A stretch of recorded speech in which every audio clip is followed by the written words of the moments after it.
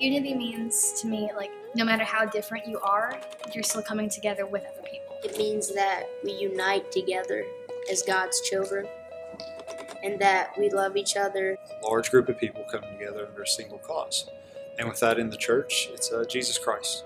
It's our Savior, and He's the one person that we all unify under and follow. Lots of people think that things are like, they can do things like by themselves, but then they realize that like they can't, then they need to do it with other people. Right now you see a lot of hate and anger in the world, and I can only imagine what it would be like if every single person followed Jesus and just learned by Him. That's live through love. Treat each other as you want to be treated, and to know that we respect each other equally, no matter what our race is, no matter what anything is.